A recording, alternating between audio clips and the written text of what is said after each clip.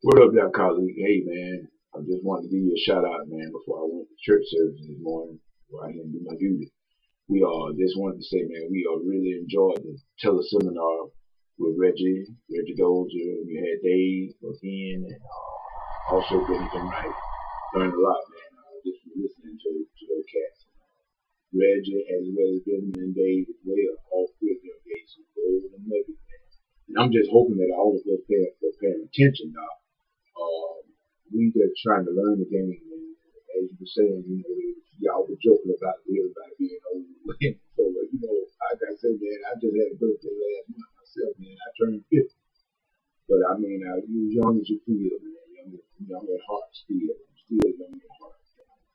I want to absorb every kind of knowledge I can. As long as I'm living, I mean, I'm going to be learning. I just wanted to say that I'm just really excited about what I will be able to do with all this knowledge that you are transferring to all of us.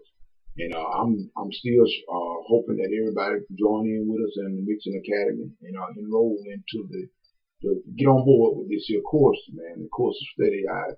They just don't realize how valuable it is. Just for you to giving these here teleseminars along with all these here key individuals.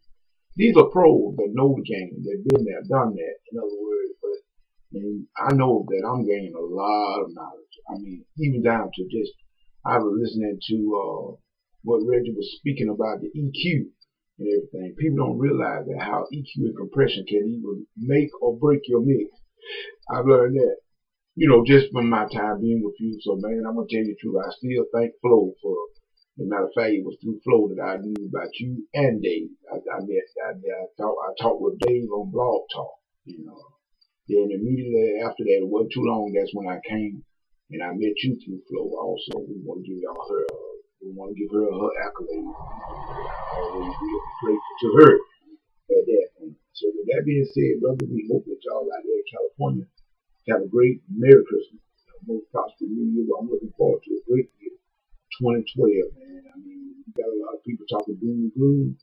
I know Middleman is not ignorant to the devices of this Satan. He's not ignorant to that, but I feel that everything's going to be all right. We just got to keep on doing what Christ told us to do, and use our gifts and our talents to the best of our ability.